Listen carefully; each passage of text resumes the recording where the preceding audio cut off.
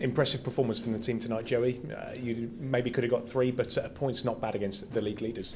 No, I think we can be happy with a point, and yeah, of course you always want to win, but I think if you look at the game, it's a good point. They had a few good chances, hit the post as well, and we had maybe 2 or 3 good chances as well. But I think a point we can take it.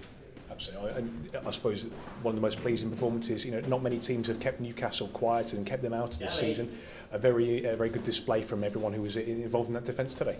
Yeah, well, not only the defence, I think the whole team did very well, and yeah, you see if you can work together and do everything what's asked from you, you can.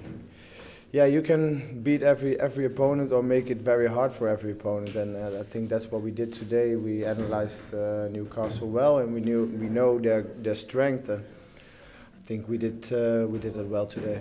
Yeah, I think you obviously have to drop right in there and be part of that defence as well. And you coming back into the team after your injury recently, how are you feeling?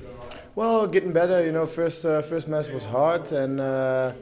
Yeah, actually after 70 minutes I was kaput, we say in Holland. But yeah, I'm getting fitter, and you can only be fit if you play games, and you can train as hard as you want, but the games make you fit, and yeah, I think I'm getting stronger every week now.